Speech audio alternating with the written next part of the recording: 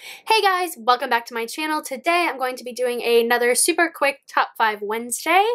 Today's topic is our top 5 favorite minor characters. So without further ado, let's jump in. So for number 5, I have Finnick Odair from The Hunger Games. I've only read The Hunger Games one time, but I just remember being very into Finnick. I don't know, I just found him really fun and funny, and obviously not great stuff happens, but I did really enjoy Finnick. I really want to reread this series just because I don't remember anything that happens. I do remember Catching Fire is my favorite installment of this. I do remember I really enjoy Finnick, and that's pretty much it because I only read it once 5 years ago, I think. So yeah, this is definitely on my list of must reread.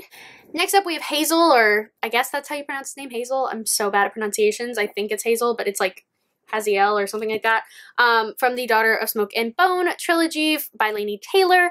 I really enjoyed this series, and I really enjoyed Hazel's, oh my god, I have no idea how to pronounce it. They all have really weird names, so I guess it makes sense. He is just another one of those really fun, lighthearted characters that books like these need, just because they're really heavy sometimes, and he provides that comic relief, and I just really enjoyed his character, and no spoilers. Next up, I have Eddie from Vampire Academy. Eddie is just one of those underrated characters just because he is really kick-ass and he's always there for Rose, and I just think Eddie is one of those characters that is really kick-ass and funny and just is a really good friend, and he goes through so much shit and he's still just there and great. And I feel I literally just reread this series a year ago, and it's one of those series that everything just goes out the window for me. I just can't pinpoint everything that happened. I think if I read a synopsis, I'd be oh yeah, and this happens and this happens. But when I reread this, it still was a surprise every time something happened. So, I mean, maybe Eddie ended up being a terrible person. I don't really remember. I just remember really enjoying him. When I thought about minor characters, I was oh yeah, Eddie, I really liked him. So I hope he doesn't turn evil or something and I didn't remember. That'd be awkward.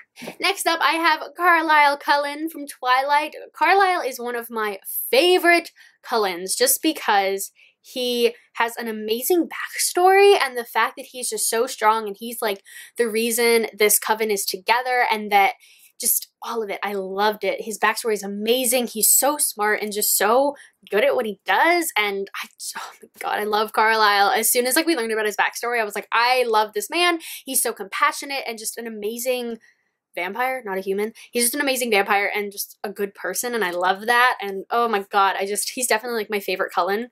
I also weirdly like Rosalie. She really pisses me off, but at the same time I really like her. Her backstory is so fucked up, and just I like that in a character. That's so wrong. I like people with an edge, and Carlisle kind of has an edge just because all the shit he went through, it's amazing. And number 1 on my list is Dean Thomas from Harry Potter. I love Dean.